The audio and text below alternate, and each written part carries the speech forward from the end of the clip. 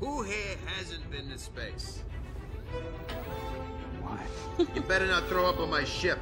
Approaching jump in 3, 2, 1. So it looks like we might have some information here about Venom 3. Now, it's not as if we didn't know things that from the leaked things that we've heard or whatever in regards to Venom 3, but we'll go ahead and share some of the things we already do know about Venom 3.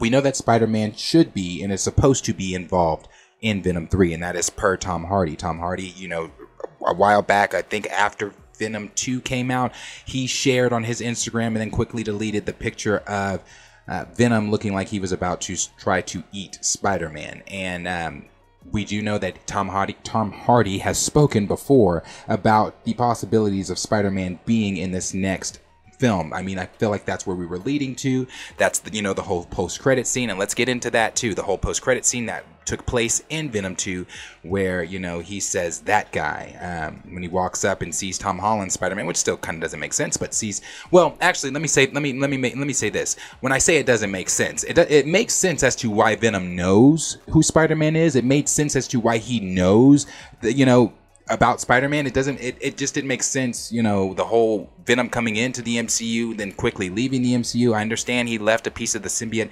in the MCU that we're going to see played out in Spider-Man 5 and 6 from what we've heard. But it definitely made sense for Venom to know who Spider-Man was. Why? Because of the hive mind. You know, the hive mind, it connects them all. And what one Venom knows, or what one symbiote knows because of the hive mind, the rest of them do know. And this was explained again. Venom himself explained it to Eddie when they were when Eddie was just laying in bed and they were having that conversation, everything like that. So Venom kind of explained that to him. So for Venom to know who Spider-Man is, what I interpreted from it when he said that guy, it wasn't like, oh, that guy. It was like that guy. Like that's the guy that kicked my ass a while back, you know, from Spider-Man 3 when we saw what Tobey's Spider-Man did to Venom and things like that. So we know that Spider-Man's coming. Tom Hardy again has spoken about that, but the direct has come in with some new information, and this is what they are having to say. The Sony Spider-Man universe continues to expand, and according to new updates, the franchise's first threequel could begin filming later this year. After the success of Venom and Venom Let There Be Carnage, a potential Venom 3 felt inevitable. The film was officially greenlit back in April 2022 and has been teased as a last dance for the franchise star Tom Hardy. Since then, the project has remained relatively quiet, aside from the news that writer and producer of the first two films, Kelly Marcel, would be taking on directing duties. Now, after months of near radio silence, fans of Sony's symbiote finally have something to get excited about. And it goes on to say Venom 3 will begin shooting in just a few months, according to industry insider Daniel RPK. Then he goes on to say in his latest Patreon post, Richmond wrote that the Sony Pictures threequel is set to film from June to September in England. Thus far, with the other two Tom Hardy-led Venom films, production has usually officially kicked off around a year out from the film's eventual or planned release. Venom began production in late October 2017, with the movie's theatrical debut on October 5th of 2018. Let There Be Carnage began filming of November 15th, 2019, with an originally planned release date of October 2nd, 2020. This release would be pushed back a year to October 1st, 2021, due to the lengthy reshoots on the project as well as the worldwide COVID-19 pandemic. In Venom 3, we're to stick with the franchise's trend of fall releases. That would mean the threequel is likely aiming for October 2024. However, the production on the latest super-powered epic starting a few months earlier than its predecessor, that could be a sign of Sony Pictures eyeing a summer 2024 release for the project. And then it goes on to say, when will Venom 3 be released? Right now, it is looking like Venom 3 will hit theater screens in the second half of 2024. Sony Pictures has seen plenty of success with the October release window, and the Venom franchise ranking in over $1.4 billion across the two films at the box office. However, a switch to the summer blockbuster season could prove to be beneficial for the symbiotic threequel. Sony Pictures has only 4 movies officially marked down on its slate for next year, with the 3 Spider-Man related projects all coming out before the end of 2024. El Muerto, Madam Web, and Spider-Man Beyond the Spider-Verse. The only other film on the 2024 Sony slate at this point is Garfield, which comes out on May 2024. I'm sorry, May 24th. That means the studio wanted Venom 3 to be the summer movie. There is ample opportunity to make that so. The one thing that the Sony brass will have to determine is where the first 2 Venom films' success is because of their fall releases.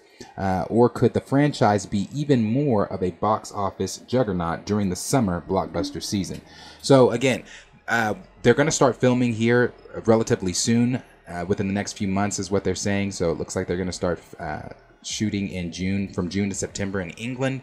Again, we know that Spider-Man is supposed to be involved in this, and I'm going to take that with a massive grain of salt. Why? Because Sony is always going to fucking Sony. That is what they do. You know, we understood that Spider-Man was supposed to be a part of Morbius. That was teased to us for 2 motherfucking years, and then 2 weeks before the film came out, Spider-Man was removed. Any inkling of Spider-Man was removed, and that, for me, was the exciting thing about Morbius.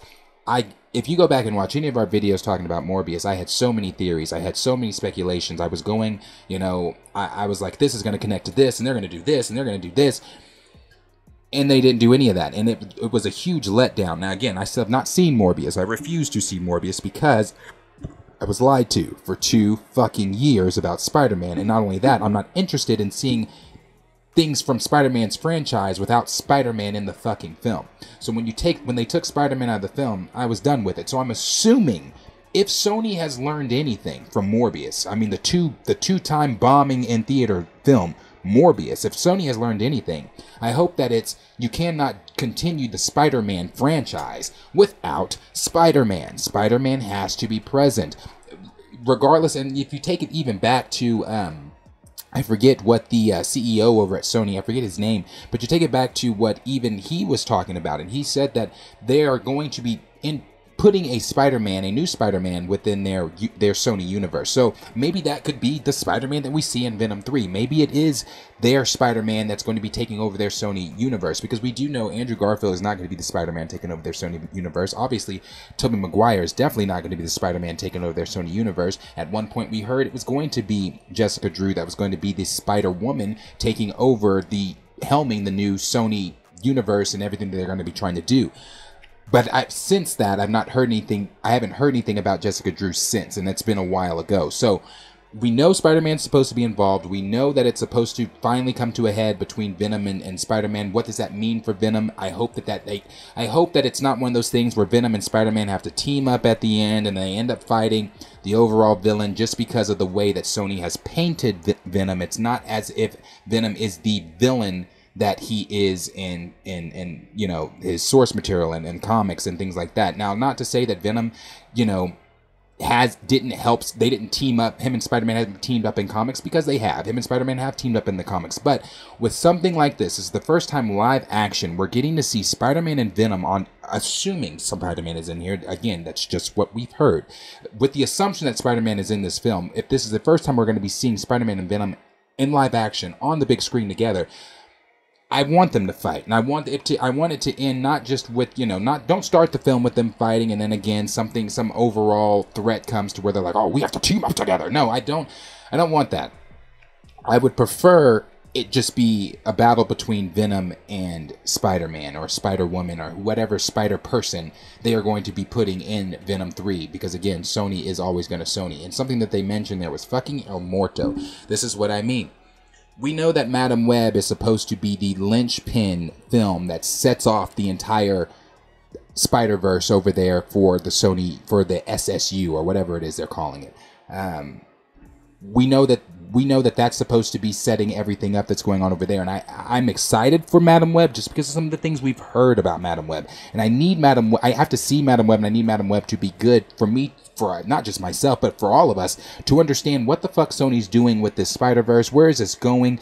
You know, are you actually leading to Spider-Geddon? Some of the things I've talked about, you know, I believe that all of the events of Madam Web and the events that are going to take place in their live action Spider series and things that they're doing, the things that are going to happen, and I'm even assuming Kraven and all of that is supposed to be connecting to get us to Spider-Geddon in the Sony universe. And again, take that with a grain of salt because that is the rumor.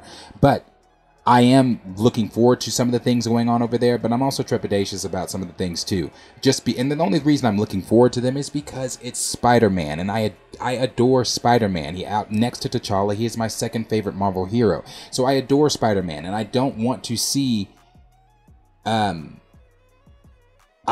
franchise in Sony's hands continue to fail. You know, again, you have something, a franchise, an IP that is guaranteed to put asses in the seats. Use him. Use him.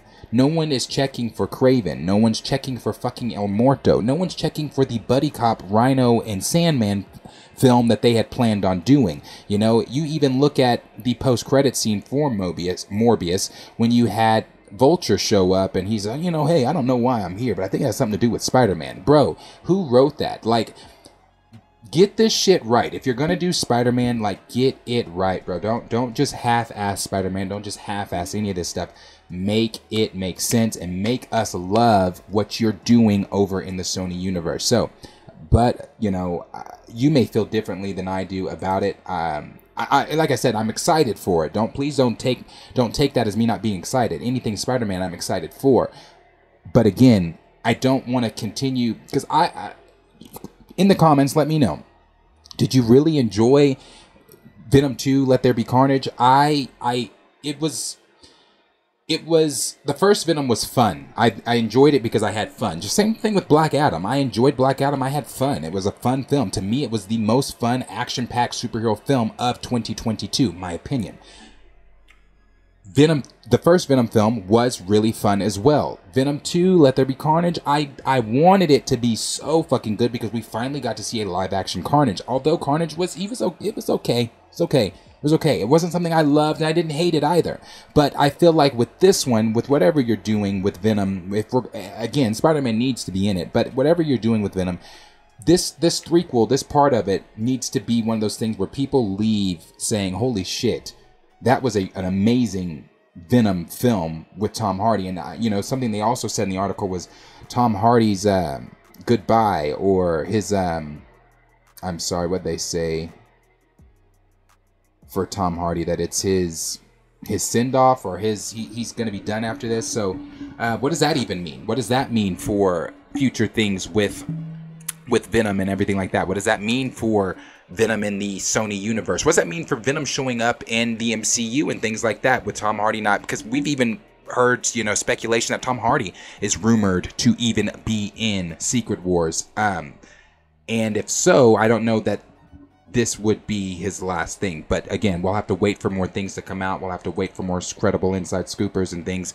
to get on top of some of that news. But as always, question is for you guys. Let me know down below in the comments what you guys are thinking about what's going on with Venom 3. Are you thinking that Spider-Man or a Spider-Person is going to be in it? Are you thinking that Sony has to get this shit figured out? They cannot continue to pump out Spider-Man like Hypno Hustler that they're going to be doing with Donald Glover. Like, it's just, no one's checking for any of this stuff without Spider-Man. So you guys let me know. Are you excited for Venom 3? Are you excited for El Muerto? Are you excited for Madam Web? Are you looking at the Sony universe, the SSU as they call it, and are you looking over there and are you saying to yourself, where the fuck is Spider-Man? You know, all the hype is for Into the Spider-Verse because it's Spider-Man. You know, regardless of which Spider-Man it is still Spider-Man. We're getting Miles, we're getting Peter, we're getting Miguel O'Hara, we're getting all of the Spider-Man, all the Spider people that we saw in the trailer. I mean, even in the new poster that they put out, the expanded poster, there's even more Spider people in it. We're even getting the fucking PlayStation video game Spider-Man showing up in Into the Spider-Verse. Those are the things that we as fans are wanting to see. We're wanting to see Spider-Man, not Spider-Man's villains, not Spider-Man's compadres, not his fucking BFFs. We want to see Spider-Man. We want to see a film about the character that we love. So again, let me know down below in the comments what you guys are thinking. Don't get me wrong. Again, please don't take that as me shitting on Venom or not being excited for Venom, because I still do like Venom 1. I like Venom 2, and I'm hoping that I can love Venom 3. But again, your mileage may vary. Let me know below in the comments what you guys are thinking.